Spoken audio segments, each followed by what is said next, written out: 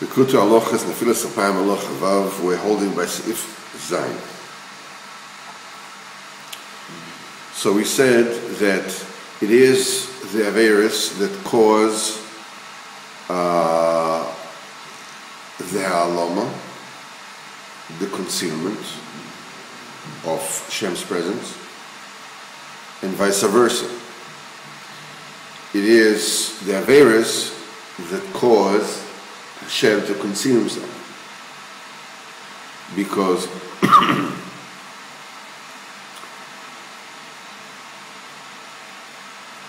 Hashem is hidden in everything in the Bria.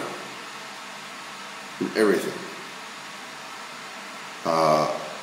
But Hashem has created the world in such a way that, as we learn in the story, wherever it is that you look, this is what you see.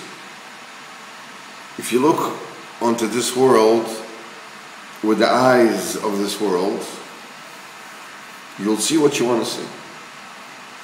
If you look onto this world with the eyes from the perspective of Olam Haba, you'll see something else completely. You can understand even more simply when a couple has an argument. Okay?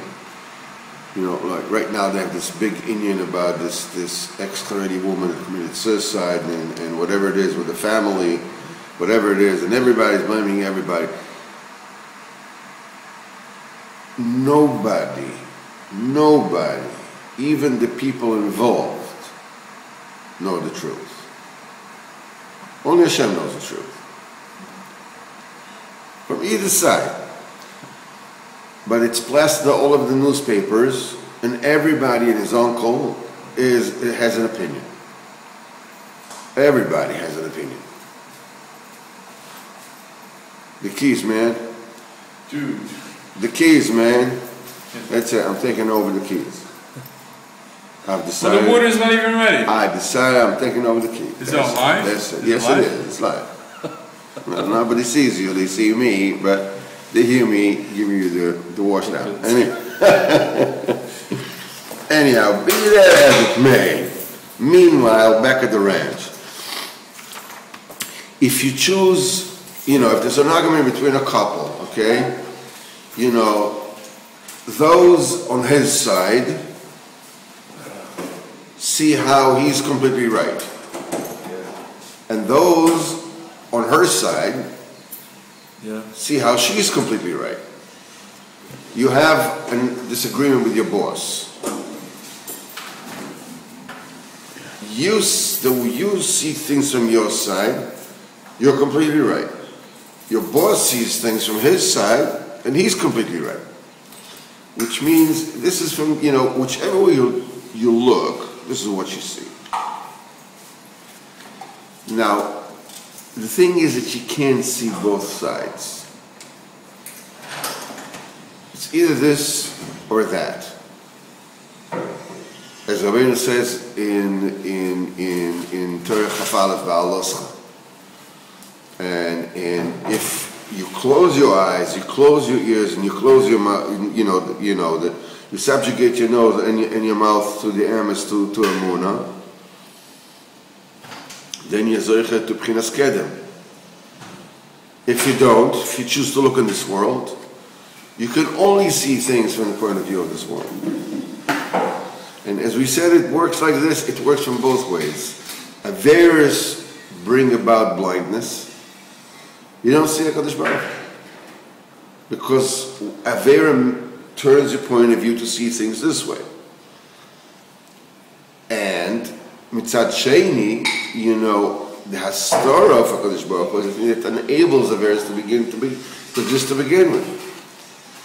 So the Tikkun is in the Hastara, in the Ayah, in the Keser, where only Hashem, the Mamar Sasa, in the Bereshis, which is Ayah, which is seeking the truth. So, I know that you're there, I know that you're there, I know that you're there. Where are you? So Moshe Rabbeinu says, look, Am Yisrael made the Chet HaEgel, okay? That was something that was overt. Everybody saw, everybody knows. We have a klal, kvod yilach lo eter. From the exposed ma'amoros, you cannot get chayas. So all the din comes from there. Immediately, I mean, you can't do this and get away with it. So Moshe says, if you don't atone them, if that story is so big, mechenina. I want to go into total astora and keep on looking for your rachamim there until I find one. Because I know, Rabbi Shalom Moshe said, that your rachamim have no end. There's no end to your rachamim. So the Kodesh Baruch Hu Taki agreed. And that was the Amtaka, and not only that this resoluteness, this akshonas, but bevada yesh, bevada there is, that Hashem revealed the 30 midas of Rachamim, which is a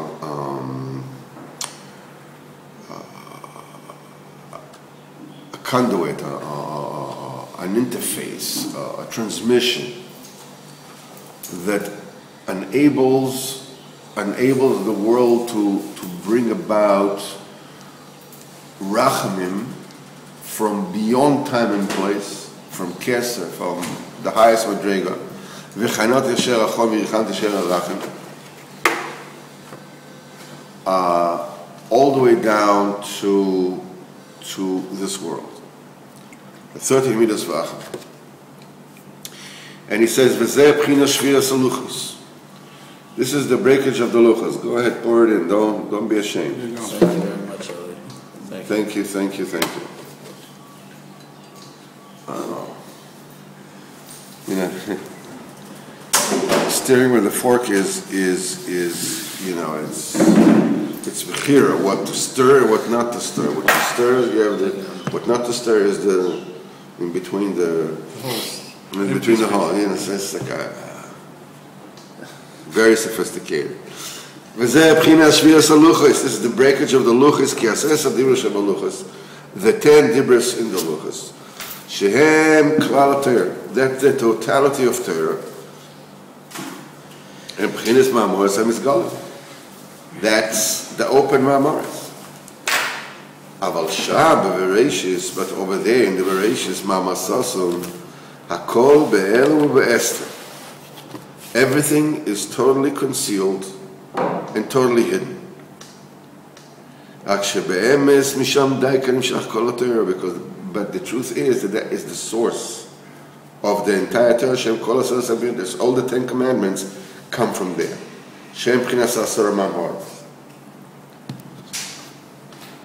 It's interesting.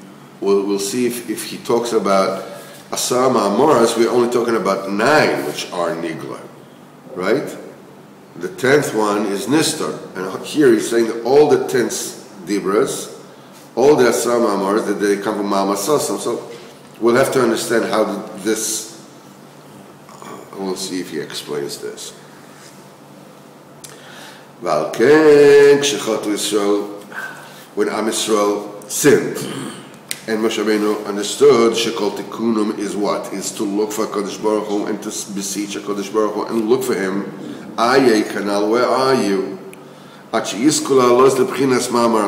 Until they'll be able to go into a state of Ma'amasasam.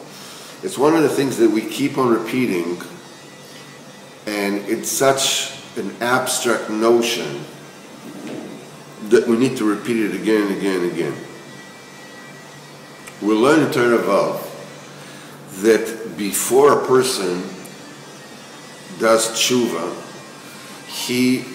his entire existence is b'vchinas hastoras pnei eke, the hiding of the face of the keser of eke, which has a Kabbalistic expression as a formula. Aleph, Aleph K, Aleph K Yud, Aleph K Yud K. Which means that the spiritual situation of a person can be defined in a formula. Like you can take a substance, you can express it in a formula. Okay? Something is made out of, if it's made out of water, so it's H2O. So this is what it is. That's the formula of water. This is H2O. When a person, before he does tshuva, he's in a state that can be expressed in a formula. And when a person, and we said that Storas Pnei Eke is Gematria Dam. That's the reason why a person, is subjected to Shfichas Dam and Bizyonis. To bloodshed and to humiliation. Because that's the physical result and manifestation of anybody who is in a state of a Storas Pnei Eke.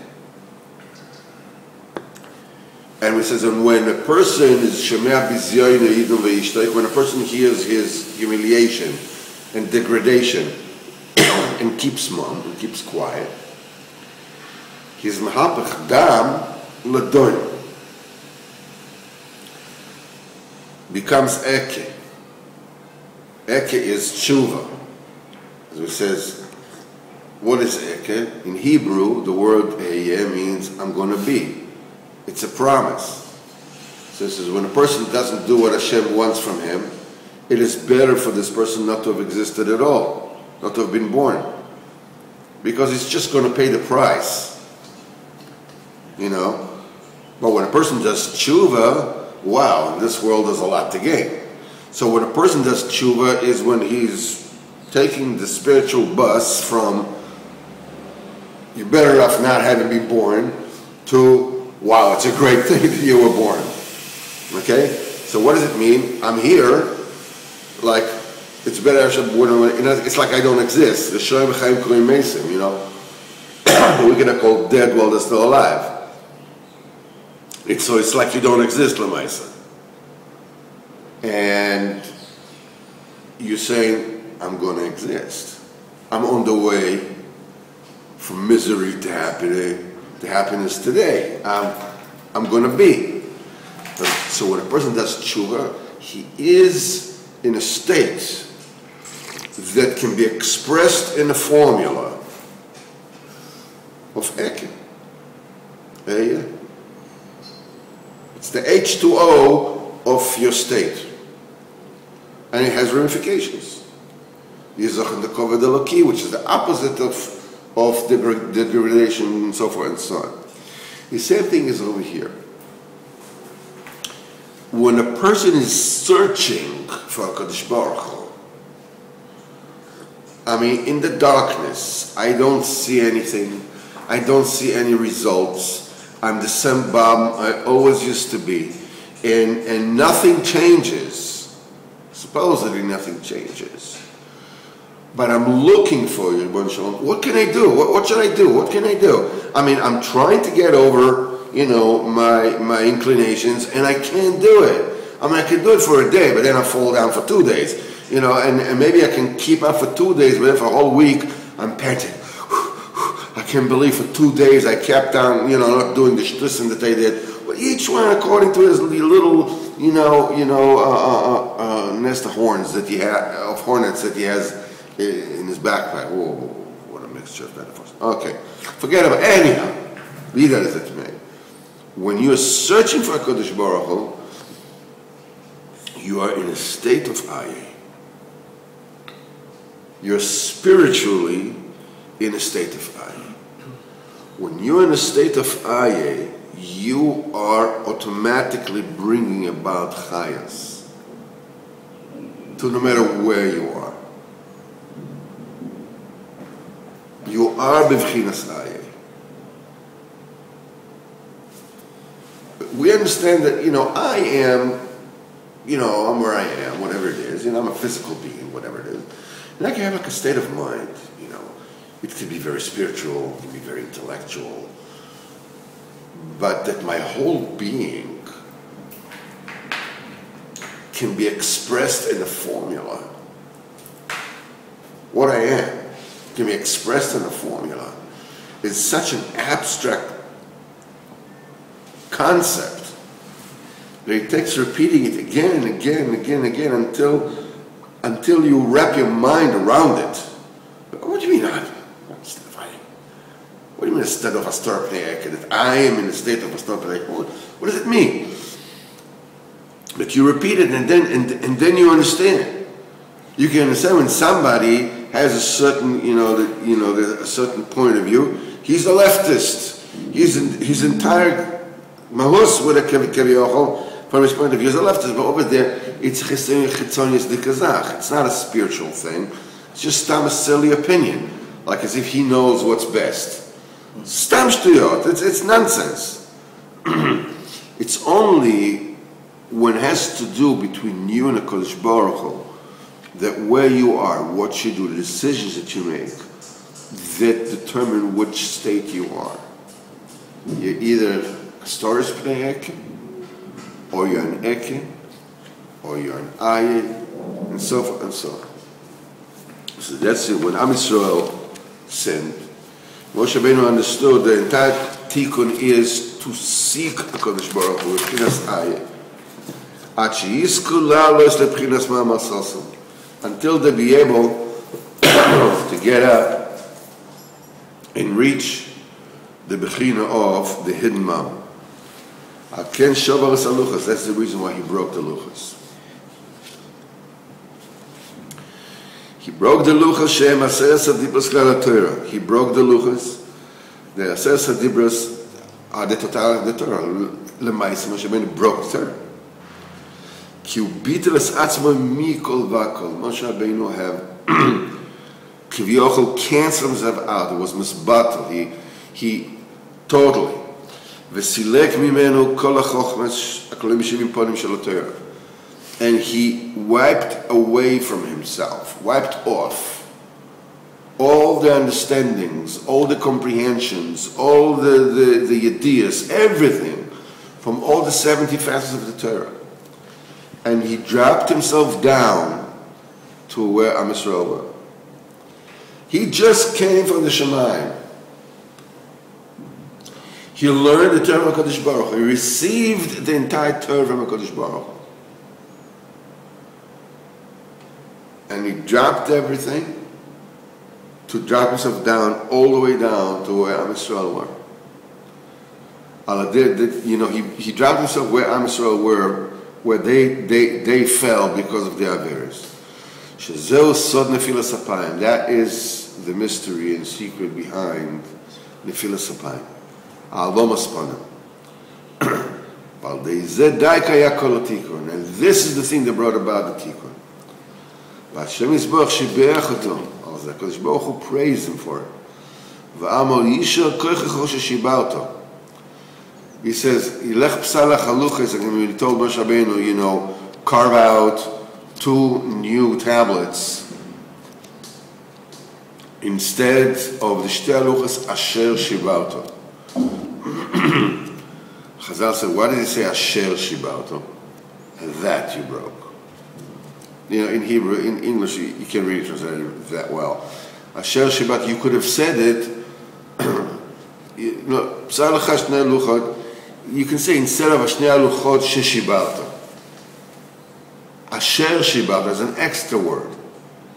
You could have just said the same thing by adding a letter to the word Shibalta, to the word broke. The closest way I can translate it to English is instead of saying, carve out 2 new tablets to replace the 2 tablets that you broke. Kodesh Baruch Hu said, the 2 tablets you broke, instead of that you broke. Asher is that. So what does the Asher do? You could say the 2 tablets you broke, and you talk about that you broke. What do you have to say the that? What do you have to say the Asher Shibarta? So Chazal say that Kodesh Baruch Hu told him, Ashrecha Sheshibarta. how meritorious you are that you broke them. יישר כוח ששיברת, יישר כוחך דייקה. כי בבד היה כוח גדול ועוצם לבטוח בכוחך.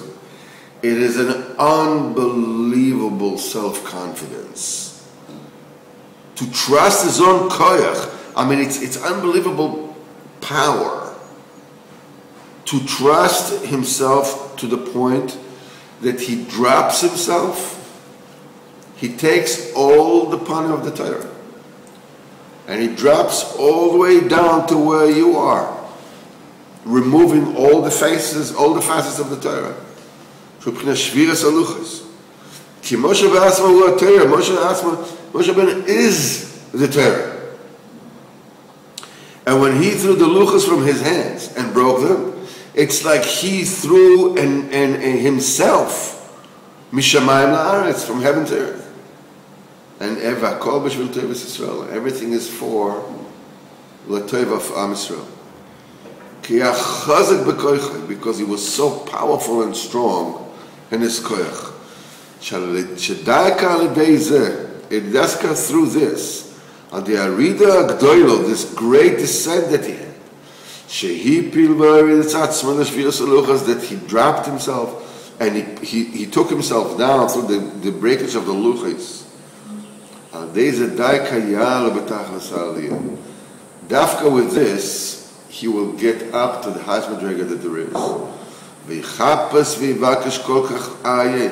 And he will look and he will search so much refuse to accept no as an answer. Literally. Until he will get down the descent. Sorry about that. That's the purpose of the descent, is getting ever higher.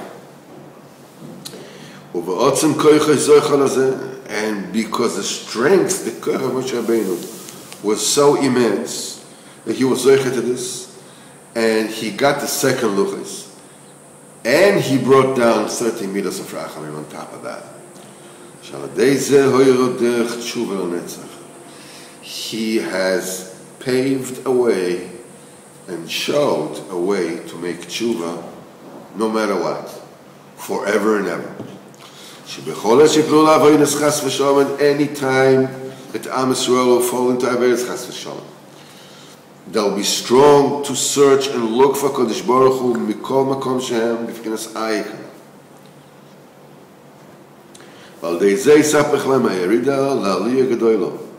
And that will turn the Yerida to great, great Aliyah. Let them be strong in this. Just keep on searching. No matter what. As I say, just any which way, no matter, no holds barred. No, nothing. En yush ba'olam klal. Even if, man, I'm just like decades already doing this. In the bitterness of this particular golus, there's gabro of that is overcome, and the stor and the aloma is so strong. I will hide my face, a double covering, double wrapping.